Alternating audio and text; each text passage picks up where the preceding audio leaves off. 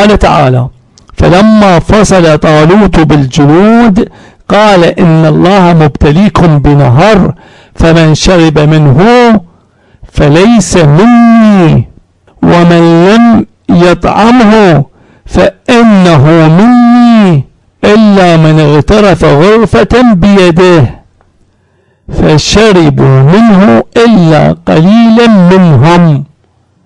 أيضا ملاحظة أتت في ذهني الآن، أسجل هذه الملاحظة. أقول لذوي العقول، لمن يدعي أنه يمتلك العقل، ممن يتحدث بالعقل، ممن يتقمص أنه عاقل ومن العقلاء، خاصة أتباع المنهج التكفيري، أصحاب منهج المغالطات ومنهج الالتقاطية والتشويش والتشويه والمجادلة والمغالطة، الجهال المكفرين للمناطق ولأهل الكلام وللفلاسفة وللعقل والعقلاء، وبعد هذا يتحدثون ويدعون أنهم عقلاء وأن الدليل والبرهان والكلام يتأصل ويتأسس ويعتمد على استحسانات وآراء عقلية يأتون بها من هنا ومن هناك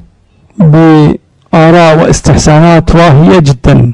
أقول طالوت، جنود طالوت عندهم معركة، عندهم حرب، عندهم قتال، عندهم عدو، عندهم تجهيز، عندهم حالة انذار، عندهم مسير، عندهم تدريب، عندهم هجوم، عندهم دفاع، عندهم معركة، عندهم اقتحام، ويوجد نهر. هل يوجد من يأتي بجواب؟ لماذا منعوا من شرب الماء؟ لماذا؟ جيش وماء، وجود الماء وعدم وجود الماء ممكن أن يترتب عليه النصر والهزيمة، النصر أو الهزيمة.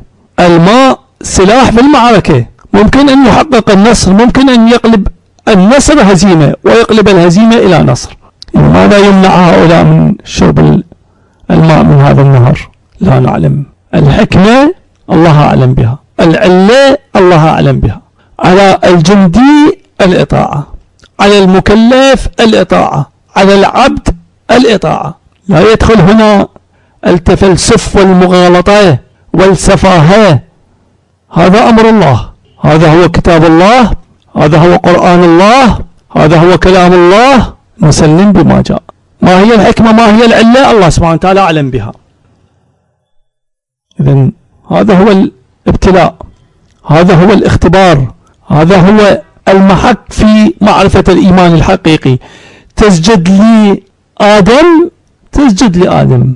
أما تعترض أيها التكفيري، سيأتي الكلام عن المارقة وعن الخوارج وعن كلاب وخنازير النار وأنجاس وأرجاس النار، سيأتي الكلام عنهم.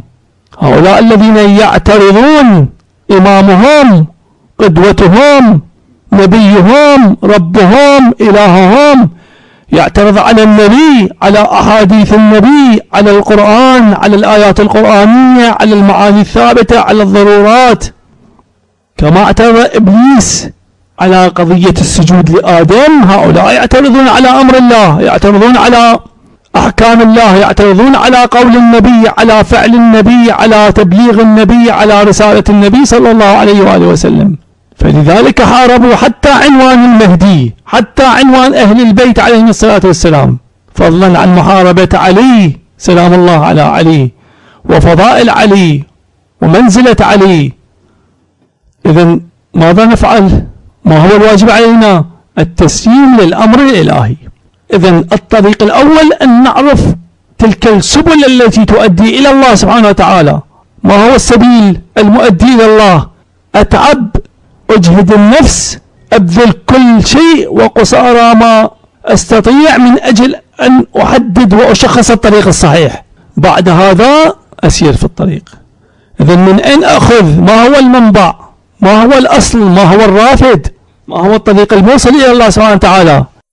يقول: فلما فصل طالوت بالجنود قال إن الله مبتليكم بنهر فمن شرب منه فليس مني ومن لم يطعمه فإنه مني إلا من اغترف غرفة بيده فشربوا منه إلا قليلا منهم فلما جاوزه هو والذين آمنوا معه قالوا لا طاقة لنا اليوم بجالوت وجنوده قال الذين يظنون أنهم ملاقوا الله كم من فئة قليلة غلبت فئة كثيرة بإذن الله والله مع الصابرين. إذن قالوا لا طاقة لنا اليوم بجالوت وجنوده. هذا هو الشاهد الذي بسببه أتينا بهذا النص من سورة البقرة.